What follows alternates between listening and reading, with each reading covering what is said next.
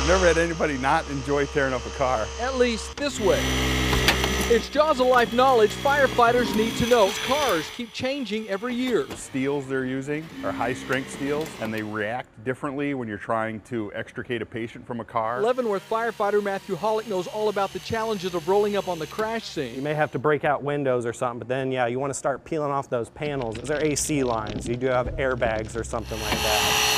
And with newer cars, it can be tricky to not cause more problems. The mild steels that we're using even 10, 15 years ago, the posts would crush and it would shear through it. Now these steels are high tensile strength and it fractures. Nearly 12 area departments were represented on Thursday night. They say it's valuable information that they'll take back to their departments because they add technology is constantly changing, and so is their response to it. When the opportunity comes up, I'll be a little more well versed in it. Instructors also teaching the importance of clearing a scene faster with today's distracted drivers as well. Time is critical. Reporting in Overland Park, Alan Shope, KMBC 9 News.